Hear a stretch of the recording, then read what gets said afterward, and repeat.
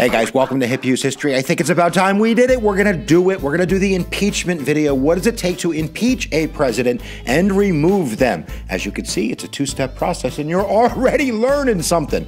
How about that? So why don't we go giddy up for the learning and go get her done right now.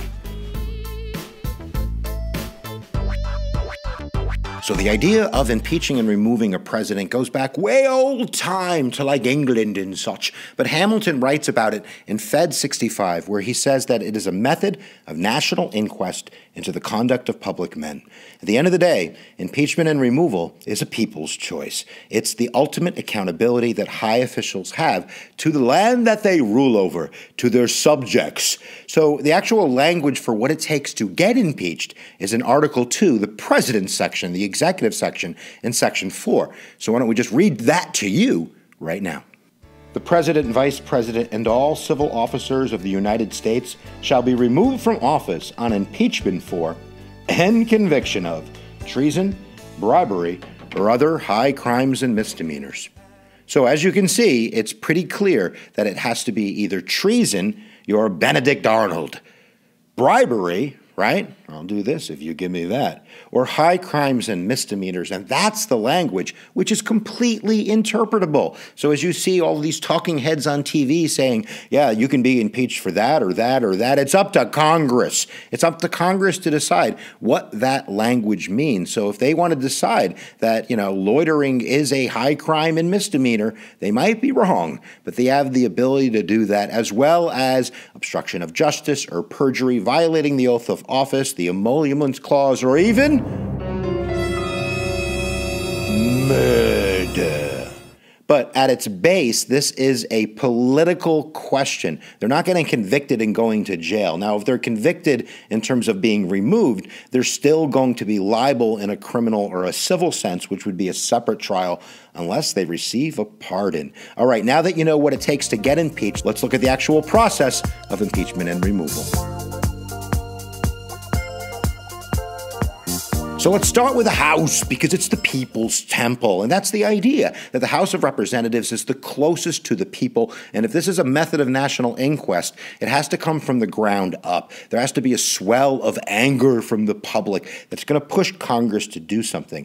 Now, in the history of impeachments, we have Andrew Johnson. That's actually a Republican House going up against sort of a Republican president. But for the most part, it's designed to be a partisan process because it only takes a simple majority to impeach in the House. So when we look at Richard Nixon, who was getting impeached before he quit, that was a Democratic House investigation, as well as it being a Republican investigation when Bill Clinton was impeached. But if we go back to that idea, it's totally up to the House. So if it's a Republican majority right now, it would have to take a lot to push that majority to go up against their own president. And then they would do it just like they're passing a bill. You would need a majority to bring it to the floor. It would come out of a committee, probably the Judiciary Committee, and then there would be a debate on the floor and a vote on the floor. And they would vote on each individual article of impeachment, whether that be obstruction of justice or perjury or loitering or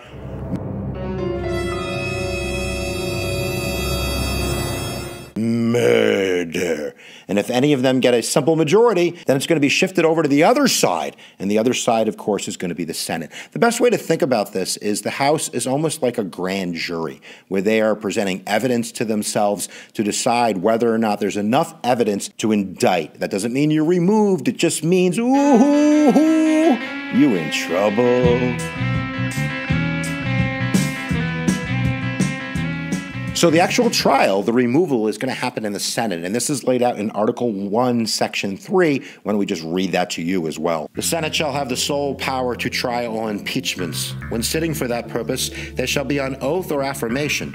When the President of the United States is tried, the Chief Justice shall preside, and no person shall be convicted without concurrence of 2/3 of the members present. So as you can see, concurrence of 2/3. So it takes today 67 senators senators to find a president guilty or convict them and remove them from office. That's a high bar to pass. It also says in that language that the Chief Justice shall preside over the trial. So the ones that indicted the president in the House walk over to the Senate, and they're going to be the lawyers for the people and try to convict that president. You're also going to have the president themselves, or if it's a vice president or somebody else, have their own lawyers that are going to do their own defense. Now, the actual rules for the trial, they're set by the Senate. So in terms of the length or how many witnesses or the types of questions or anything procedural is going to be set by the Senate, and then the Chief Justice would rule on questions that go to that procedurality. Is procedurality a word?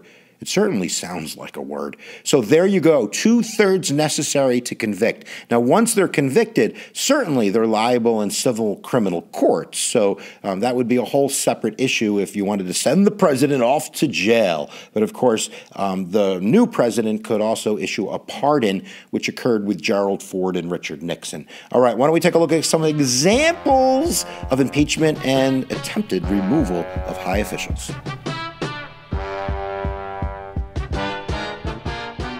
Now, it hasn't been used that much, and of course, we're not just talking about the president. You can impeach federal judges. There's been more than a couple dozen federal judges that have been impeached. Only a few have been removed.